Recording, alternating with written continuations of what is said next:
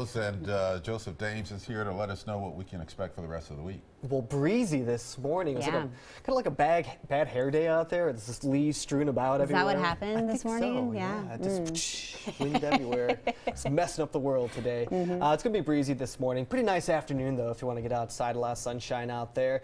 Feeling like a fall day today. Again, like I stepped outside, there's just leaves everywhere. We had gusts up to about 25 miles this morning. I can see it gusting to about 35 miles as we go through our Monday. So we're back at it. I hope you're having a good start to your morning. It is breezy outside.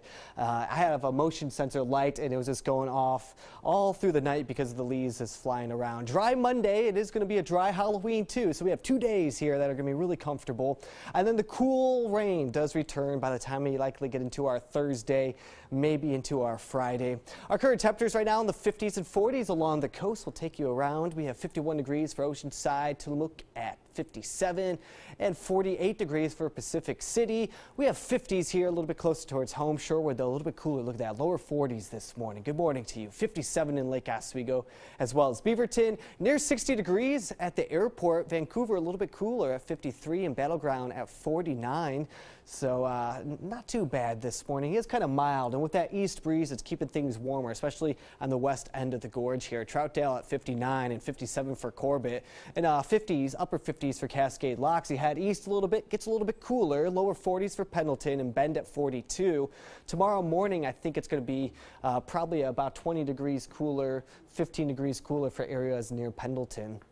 We get into the afternoon, it's going to see some blowing leaves out there. Again, it's going to be a breezy day. That wind will calm down a little bit on Tuesday for Halloween, but at least for today, expect it to be breezy outside. Temperatures in the lower 60s by the time we get into the afternoon.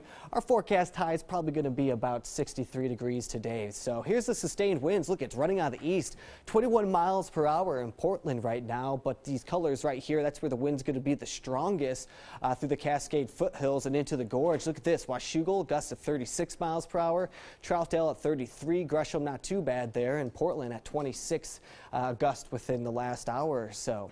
So here's what's going on. We have high pressure right here battling with this exiting low pressure, and that's why we have that gradient so strong and the wind really increasing. Rain and snow off to the east. We're not dealing with that for today. We have clear skies. Temperatures today warming up to lower 60s by 3 o'clock. So if you're going to be outside, just be prepared for the wind. That's all you have to worry about for today. It's going to be a pretty nice day outside. 7-day forecast, nice Halloween. A chance for a shower on Wednesday, but the heavy rain is likely going to return Thursday and Friday. And then watch out. Look what happens Saturday and Sunday. Those temperatures start to really cool down into the mid 40s. Snow levels probably coming down to about 2,000, 2,500 feet. So it's going to get cold as we enter the weekend.